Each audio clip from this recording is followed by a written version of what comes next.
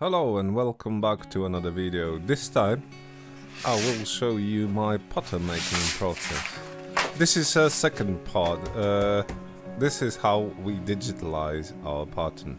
If you want to see how we create pattern, check out the video in the description. Today I'm gonna use Affinity programs, Affinity Designer and Affinity Publisher, which are cheap alternative to Adobe Illustrator and InDesign.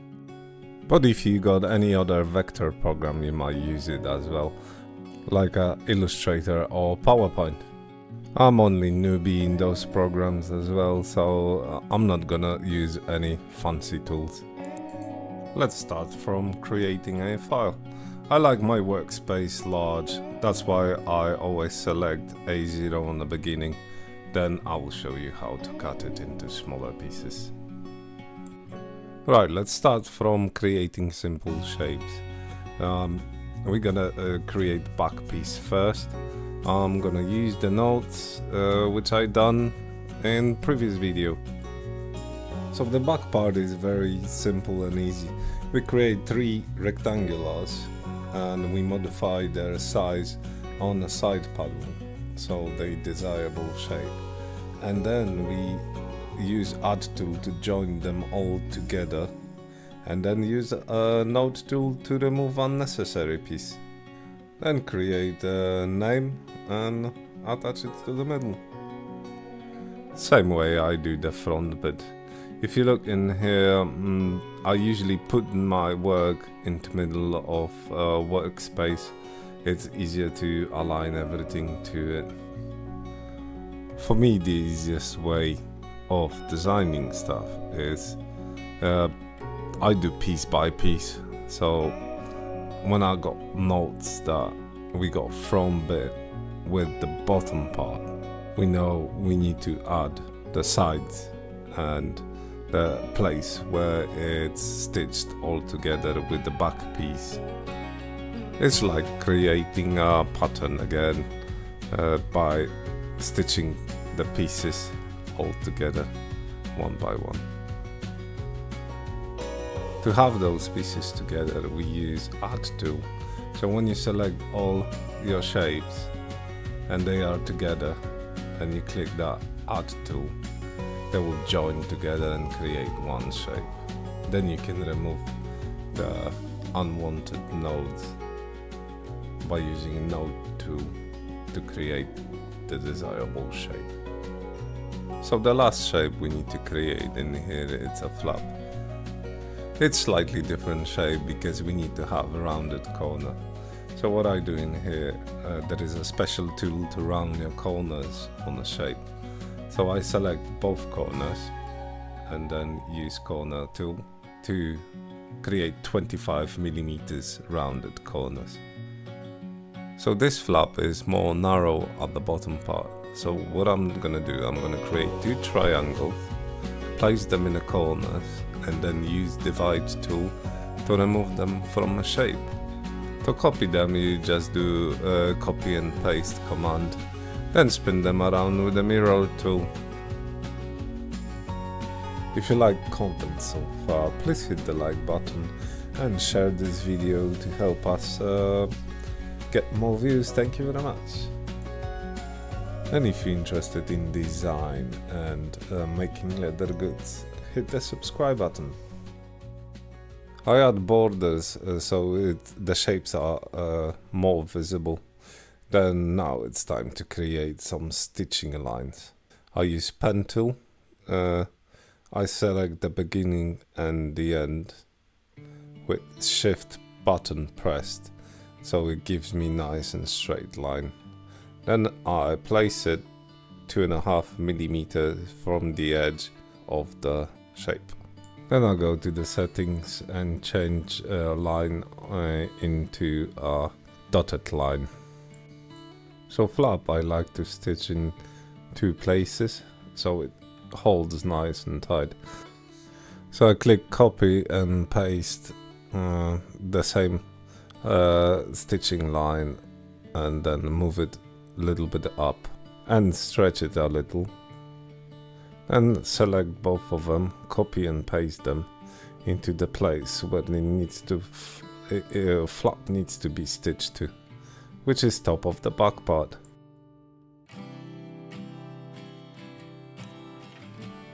We will do loads of copy and pasting in here because that's the best way of having same stitching lines on both parts. For the vertical stitching lines, I like to place some guides.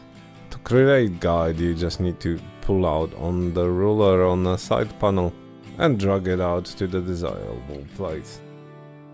And now we're gonna create a vertical line, stitching line, which we will attach front to it. You can see why I use the guide in here, because bottom part is quite easy to select where you want a line to start, but the top bit you can't really see it. On the other side, we're just gonna grab same line, copy and paste it again. This vertical line in here, the bottom one, it's a bit too long, and the top one is a bit too short. We're gonna stretch it out to the end of the bag.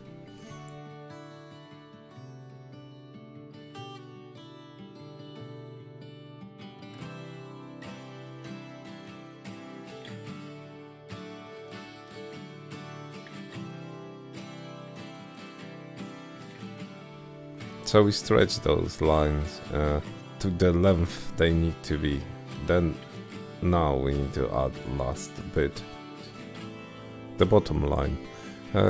What we're gonna do here is we're gonna create it and then copy and paste it to the other side and flip it into place. Then what I do usually, I select two of those and copy it to the front bit. Then align it into place correctly. And then copy it again, flip it and fit it on the other side. This video takes longer than I expected, but never mind. If you like this video, please hit the like button or share it with someone. It will help us grow on YouTube and encourage us to create more free stuff for you guys. There's a couple little things we still need to create. Is stitching lines which will go on the inside.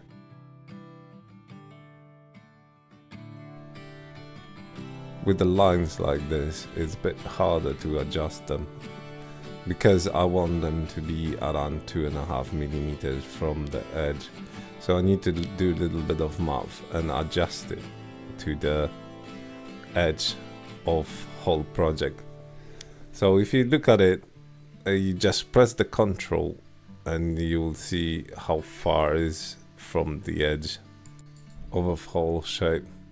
You can't see it from the edge which you've got it here. That's why I placed the guideline over there, but that doesn't seems to be working. It doesn't show you the how far is the distance from a guideline. It shows you only how far is it from the edge of a project. This needs to be folded and stitched together, so I copy those ones and flip them and place them on the side so I can stitch it together. Obviously, after I create this pattern, I try to create one thing from it to check it if I didn't make any mistakes. That's why I'm gonna release this pattern probably end of this month. But by watching this video you probably can recreate this one yourself. Right, now it's important bit. We're gonna cut the pattern so it can fit into A4 and it can be printed by anyone. So I create the shape which is size of an A4. Now we're gonna try to cut the pieces in half so they can be printed out and put it together. We don't need to do that with flap because obviously it fits on one page, but the other parts you won't be able to. So we've got our parts in the middle, so I press the A4 shape on top of the shape, and then use the divide option to cut it all out. Obviously you won't cut the stitching lines, but we're gonna do that in a minute. We copy it and paste it into a new file. Right, now stitching lines. We're gonna use something which is called the break curve. So select the line which you wanna cut. Use the node tool to select the point where you wanna break, and break the curve. And repeat the same process for all 3 stitching lines. Have a look on the right hand side. When you split the curve, it is split into 2 objects, so you can see it separate. So we split all the lines in the middle. Now we need to copy it into a new file. So select object selecting tool, select all of them, copy them. You can see they disappear, and paste them into a new file. Just make sure it's in the middle as well as the original file. You can see the guidelines snapping to the middle. I actually cut out those pieces only to show you how it's done, but I'm gonna reverse all the changes into original file.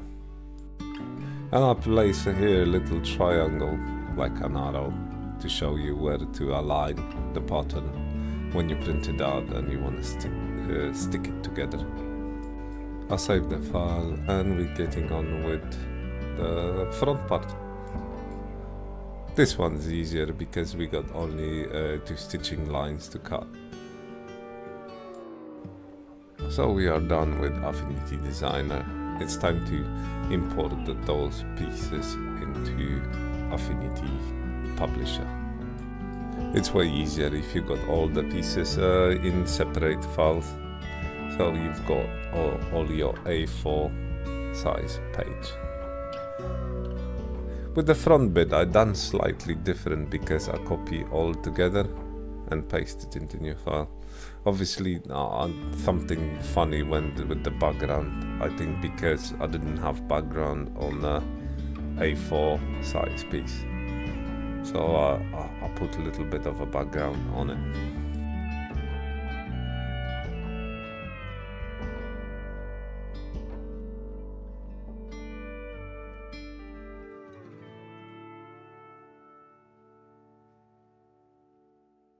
You can see on my desktop I save all files separate. Now it's time to start the publisher. This one will be way quicker.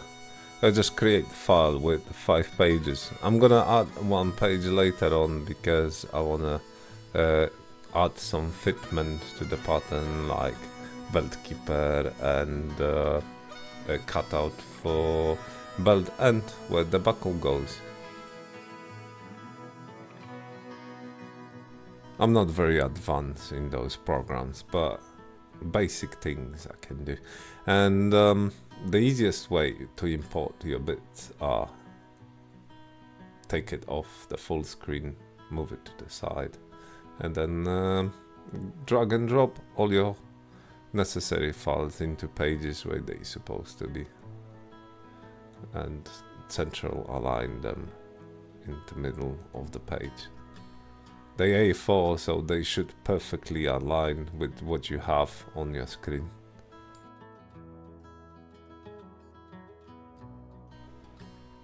Off screen actually I resize my miniature to A4 size. So if you want the text to change size with the file, you need to convert it to the curves. You can find that in a layer tab.